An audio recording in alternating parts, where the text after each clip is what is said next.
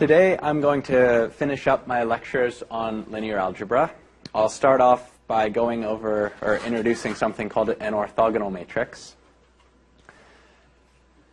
And then I'm going to talk about three different factorizations. So you can factor a matrix into something called a singular value factorization. You can also write it as product of eigenvectors and eigenvalues. And then there's a third factorization called QR factorization, and I'm going to use that to show you how you can solve least squares problems using the QR factorization. And all of those factorizations basically involve splitting a matrix up into an orthogonal matrix or one or more orthogonal matrices, and then one other matrix that's designed to have a special property. So I'm going to go back to talking just about vectors for a second. So suppose I have two vectors, Q and W. They're orthogonal, so they're perpendicular to one another, if the inner product of Q and W is equal to 0.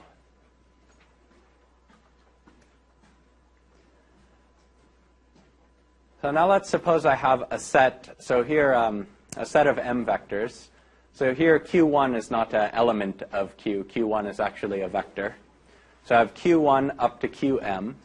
And remember, these are vectors. I'm still referring to the same vectors from the first line. So they're in an m-dimensional space. So these are vectors of m elements. And I have m of them. And this notation here means they live in m-dimensional space minus 0. So this is the set minus operation. So I'm just trying to say here that the 0 vector is not allowed to be in this set, because that's sort of trivially orthogonal to everything, because anything times 0 is going to be 0. So I have a set of m vectors where the 0 vector is not allowed. And I want to assume that every pair of these vectors, so for any I and any j, where I and j are different numbers between 1 and m, if I take the inner product of those two vectors, I'm going to get 0. So that means every pair of vectors is orthogonal. So every pair of vectors is perpendicular. And then I'm going to define a vector. So for each qj, I'm going to divide qj by the length of qj. And I'm going to call that q tilde j. And so if I take a vector and I divide it by its length, I end up with something called a unit vector, which points in the same direction as the original vector, but it has length 1. So it doesn't matter if qj, if it was a really short vector, then dividing by its length is going to make it longer, so that it's equal to 1. And if it's a really long vector, dividing by its length is going to make it shorter, so the length is equal to 1. So for any non-zero vector, this is going to give me a vector that points in the same direction, but that has length 1. And I'm going to call this new set of vectors. So Q, I assume this little a was meant to be a 1. I don't know how I would have made that typo. So Q tilde 1 up to Q tilde m are called an orthonormal set of vectors. So orthogonal means that any pair of them has a right angle in between them. And then when they also have length 1, they get this extra little word normal here. So orthonormal means a set of vectors that are mutually perpendicular, and each vector has to have length 1. And now I want to make a matrix Q that has these orthonormal vectors as its columns, and think about what happens when I consider product Q, Q transpose, or Q transpose Q. So the easier one is going to be Q transpose Q. And what I'm going to have is in the first row, so when I take the transpose of a matrix, that turns the columns into the rows. So Q transpose has these orthonormal vectors as its rows, and the original Q has these orthonormal vectors as its columns. Then when I make this product Q transpose Q, what's going to happen? So in the first element, the 1, 1 entry of the product is going to end up being Q1 transpose, Q tilde 1 transpose times q tilde 1. So that's just going to be the squared length of this vector, but since the length is 1, that's going to be 1. And then for any other product in the first row, I'd have q tilde 1 transpose times q tilde some other index. And because these are orthogonal, that's going to be equal to 0. So what ends up happening when I make these products, in the off-diagonal entries, I have q tilde I transpose q tilde j. And because those are orthogonal, that's how I made this set of vectors, that's going to be 0, except on the diagonal where these vectors hit themselves. So I have q tilde 1 transpose q tilde 1. And because it's an orthonormal set of vectors, that's going to be equal to 1. So what I end up with is the identity matrix. So I've found this matrix. If I take this orthonormal set of vectors, make this product q transpose q, then I end up with these dot products down the diagonal that are just the length of the vectors. And then the mixed dot products are going to be 0, so I get the identity matrix. So an orthonormal set of vectors, when I put it into a matrix Q, has this property that q transpose q is the identity matrix. And that holds for QQ transpose as well. And so what I'm trying to do here is I've now found a family of matrices. So if this matrix has orthonormal columns, then Q transpose is equal to Q inverse, because I have a matrix where if I multiply either Q transpose Q or QQ transpose, I end up with the identity matrix. So the reason these orthogonal matrices are going to be nice is because I can compute inverses just by taking the transpose, so just by swapping the rows and columns. And so this matrix has a special name. So a square matrix Q, so it has to be square, same number of rows and columns, is orthogonal if Q transpose Q is the identity matrix and QQ transpose is also the identity matrix. And so it's a little bit strange the way these got named. So vectors can be an orthogonal set as long as all of their, their pairwise dot products for two different vectors are equal to 0, but it doesn't say anything about the length. Orthonormal vectors they're pairwise perpendicular and have length 1. But for some reason, when we put those into a matrix, the matrix we get isn't called an orthonormal matrix. It's called an orthogonal matrix. But it also has this condition that it's not a diagonal matrix that I'm getting. I'm getting actually the identity matrix. So the columns of Q have to have length 1. And it turns out that if you actually think about what these are doing in space, so it's easiest just to deal with the 2 by 2 case, orthogonal matrices represent rotations and reflections. So if I have a matrix, I think I've shown you guys a rotation matrix already. So it turns out that if I rotate a vector, that counts as an orthogonal transformation. That's something that I can write as an orthogonal matrix times a vector. And I can rotate that vector through a certain angle.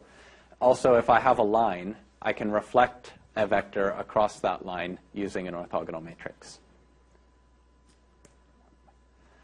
So for example, let's define Q to just be this matrix. So cosine, negative sine, sine, cosine. And this rotates a vector in the xy plane through an angle theta.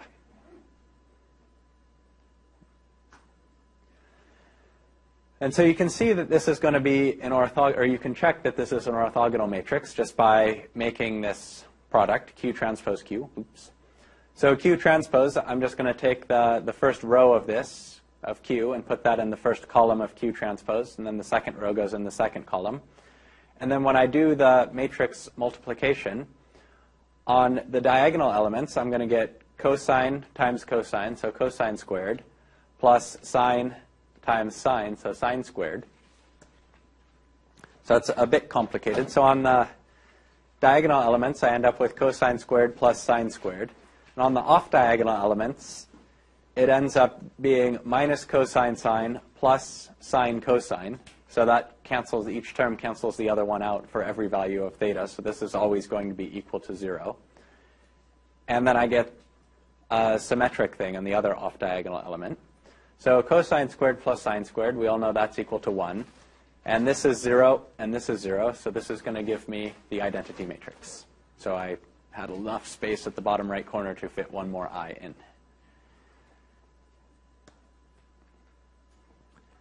And we also want to check that, so Q transpose Q equals QQ transpose equals I. This was my condition for an orthogonal matrix. But that implies that Q inverse is equal to Q transpose, because that's also the definition for the inverse of a matrix. So we need to check that Q transpose is actually the inverse of Q. And so this is going to use a result on something called even and odd functions. So an even function is if I put in minus theta, I get the same value back. So in this case, cosine, if you think about what that looks like, if I go a little bit positive, so I go to positive x, or I go the other way a little bit to negative x, because that's a symmetric function around 0, I'm going to get the same value as long as I'm just x away from 0. Then it doesn't matter which way I go, positive direction or negative direction. So that means I can write cosine of theta as cosine of minus theta. Both of those numbers are going to have the same value. And sine is something that's called an odd function. So, oops, did I mess this up? So sine, if you think it's going to do exactly the opposite. So when I put in sine of, if I have sine of theta, when I put in minus theta, I should get minus sine of theta, because it's something that's sort of flipped over the origin rather than just reflected across the y-axis. So let me just check what I did. So Q should have the minus sign in the top right. And so when I put in the minus theta here, that should have taken away this minus sign here. So let's see if I got it right.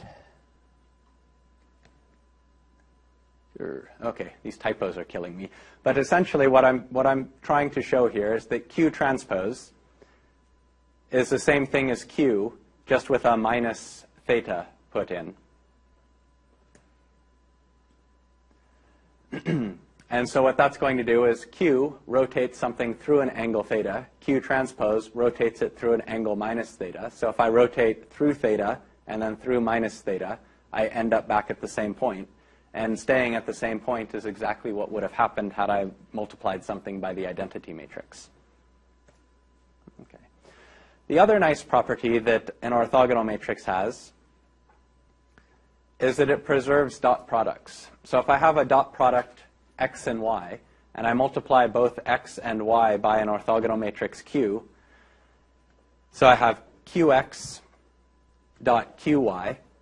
Well, if I write that using matrix and vector notation rather than as a dot product, I can write that as qx, that product, that quantity transposed, times the quantity qy. And then I have a rule for how I can deal with transposes of products of matrices. I take the transpose of each element, and I put them in the opposite order. So the quantity qx transpose becomes x transpose q transpose. And then I have qy just stays the same. And now what I end up with in the middle here is this q transpose q, which is equal to the identity matrix. So I can just imagine multiplying either y by the identity matrix or x transpose times the identity matrix. Either way, it's going to give me y or x transpose back. And I end up with x transpose y, which is exactly the definition of the dot product of x and y. And the reason this is going to be really useful is because the length of a vector would just be the square root of, say, x dot x. So that means that if I multiply x by an orthogonal matrix Q, so Q has to have, for this multiplication to work, X is a vector of, say, m elements. Q has to be an m by m matrix. So the product Qx is also going to be a vector of m elements. And the length of that vector is equal to the length of the original vector x. And this makes sense, again, if you just think about it in terms of a rotation matrix.